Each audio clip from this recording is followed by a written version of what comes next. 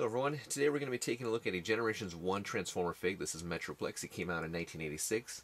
I really wanted this guy when I was a kid. I had Trypticon, really wanted Metroplex here. Unfortunately, I was never able to get him. And this was one of my first actual Transformers I picked up when eBay actually first started. And really happy that I got him, but as you can see, the box is really beat up, and I really didn't care back in the day about, I guess, quality. I just wanted the fig. The fig is in good condition, but the box here was just absolutely crap. But still, it's not too bad of a box. But we have a nice pic of Metroplex right there. We can see that he's a triple changer. Here he is in his city mode, and then we have him in his rolling battle station mode. It is unique down here that it says Autobot Battle Station Metroplex, but it should say like Autobot City, but who knows. Flip it to the back here. We get to see a nice little battle scene with Metroplex and Trypticon and a lot of the other 86 Transformers that were coming out, and some of the Scramble City combiners in there. It's interesting to see Hot Rod and another Hot Rod. Here's his bio real quick. And his tech spec. You can kind of make it out there. Alright.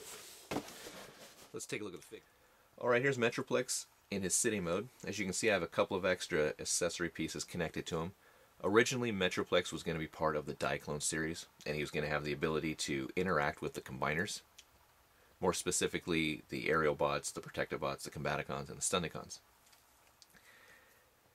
Unfortunately, we never got a release, and Takara decided to keep that gimmick, and we got Scramble City.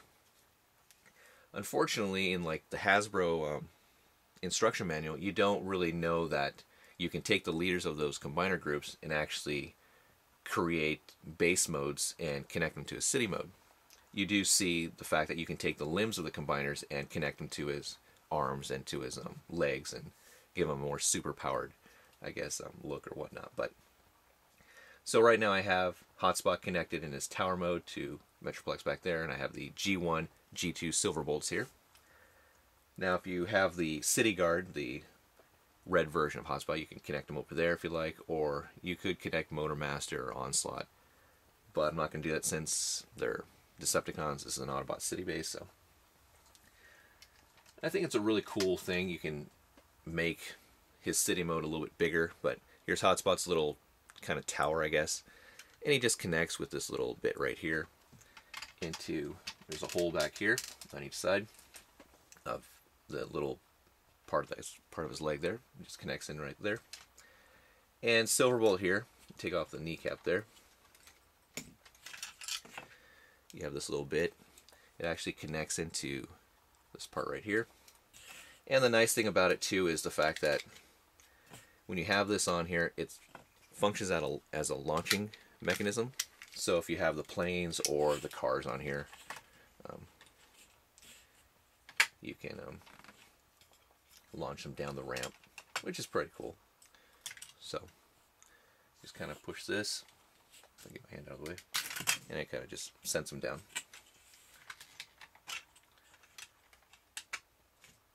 It's a nice little added bonus, I guess. So the other little gimmick he has is if you have Scamper or another, mini car or whatnot, you can push forward on this black kind of button up here, and it launches Scamper down the ramp. And it's not too bad. It's a really nice playset. It's made for the combiners or kind of like the mini bots or the scouts, and but still very nice looking. So let's transform him into his rolling battle platform. Alright, to transform into his battle station mode, very simple. This is the mode he usually looks like in the show. Just real quick there. But put that back in. Now he does come with quite a bit of accessory pieces, which is nice, but can also be a bad thing because you end up losing some of them. Take all those pieces off. And we'll start with the bottom portion here. Just fold those in.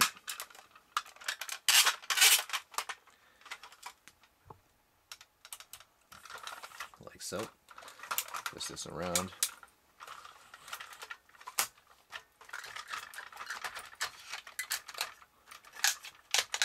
That over. This piece around.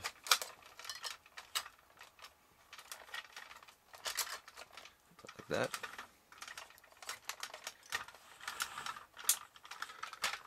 And now we just start putting all the accessory pieces back on.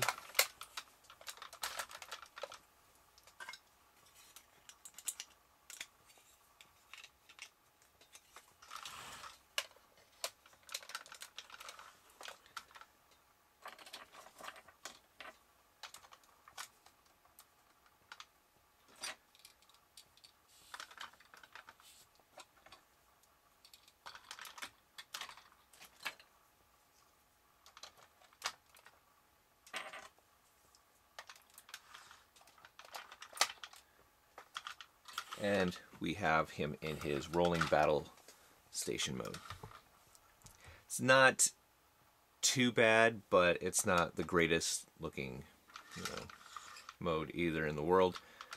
We don't really see this in the US cartoon, at least I don't think we do, but you do see this a couple of times in the Japanese Headmaster. And it rolls nicely. Not too bad. And I guess if you really wanted to, you could open up the ramp. You can have the gun there. You can have Scamper, whoever you want come out. But it's okay. Alright, let's transform him really quickly into his robot mode. Very simple. Again, we got to take all these accessory pieces off. Or at least just those. Now what we'll do is pull down on the ramps there. They'll become his legs. They just connect. There's a little kind of a peg here. And it fits into that hole right there. Extend out his arms there. Now there's a little button on the back here. We use to pop up his head. Oh.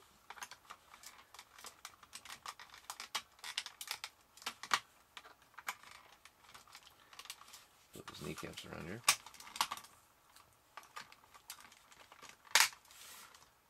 And then he does come with two fists here.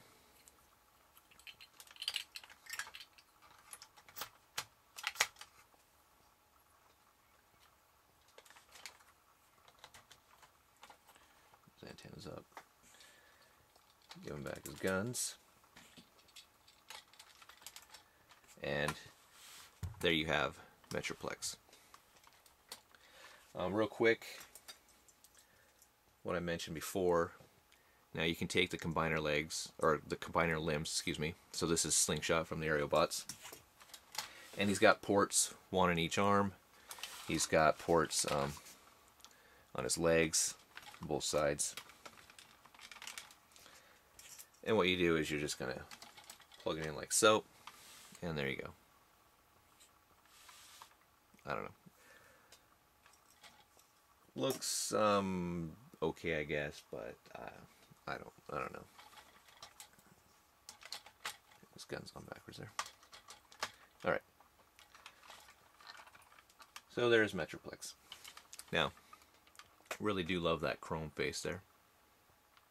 He's got the chrome thighs. Now, there are some variations of the original Metroplex. You can get one with the chrome thighs. You can get one with white thighs with chrome stickers, I believe. There is the rubber tires, which is this one. Or there's a plastic tire one. And I believe with the plastic tire one, they actually reinforced the midsection, the waist piece right here a little bit better. I guess Metroplex is prone to snapping right there. Haven't really had any problems with mine, but I don't know.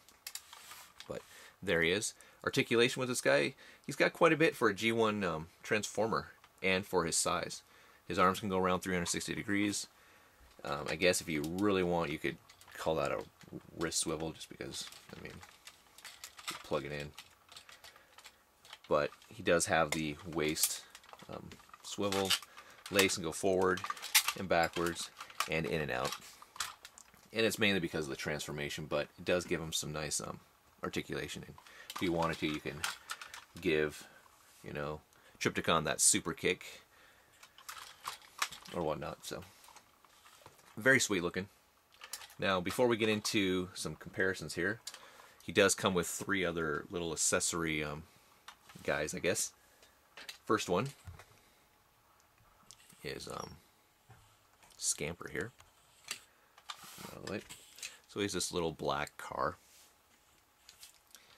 It's not too bad. It's got some detailing on him. Kind of, hopefully my camera can pick it up. It's just unfortunate that his arms have to be on top of his roof there. But we see that with like Fortress Maximus with Cog, I believe. So to transform him, real simple. There you go. And then you just plug in his arms.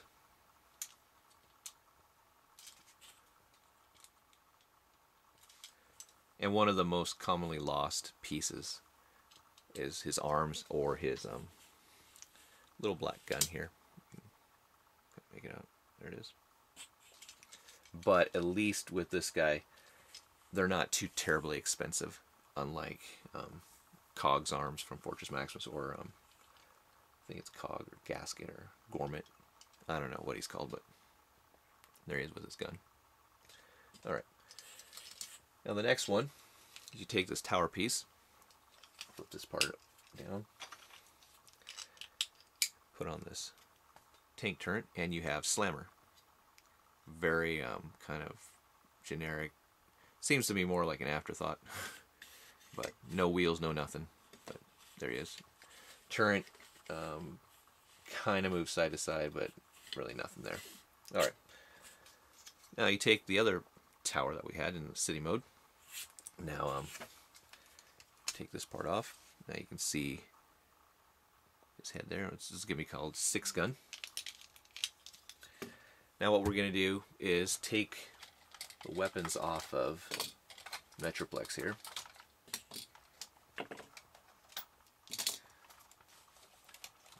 That's why it's called 6-gun. So we're going to use 6 guns here. These main guns of Metroplex will become his legs, and you have to take the missiles out. He does come with 3 missiles. They kind of look like this. Unfortunately, there's no spring mechanism. You just unclip it, unfortunately. We plug this in the back. There's a little hole right there. Peg right there.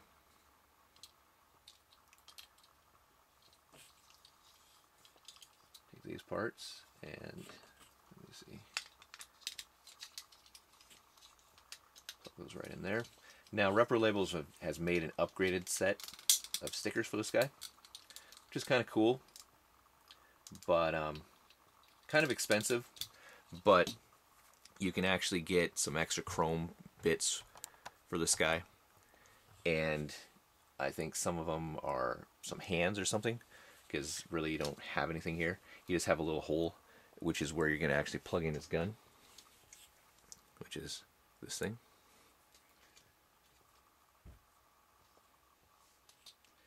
And it plugs in like so, and now you have 6-gun. Now, I'm hoping that a third party would actually make 6-gun and Slammer, because if you've seen my Generations Metroplex, that Metroplex only comes with a Scamper here. We don't get a 6-gun or a Slammer, which would be nice if a third party would actually make these guys, but oh well.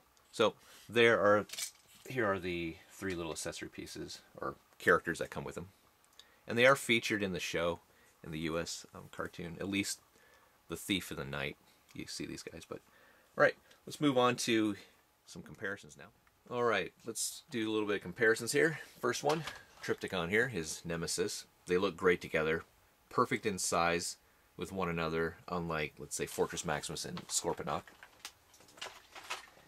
And here he is next to Ultra Magnus, the City Commander. Kind of funny, they're almost about the same size there. And then my next review here will be Metro Titan. Very sweet fig. Do like his story. Now, Metroplex here is definitely worth picking up if you are a G1 fan, a City Former fan. He does have quite a bit of accessory pieces, so keep that in mind. If you're looking at getting an original, just keep in mind that there are some variations that I mentioned before. There is an encore version of this guy, which is probably the route I would go with just because you get all the accessory pieces. And it is the chrome thigh version and the rubber tire version also. And you most likely will get that mint and seal box. And I think it's probably about the same amount of money as getting an original, but not quite sure on that. And if you're like me, I like the nostalgic feel of putting stickers on Transformers. I don't know. That's just me. But this has just been a semi-quick look or review of Metroplex. Sorry, it was a little bit long, but thanks for watching, guys. I really do appreciate it again. Stay tuned for more. Take care, and I'll talk to you guys later.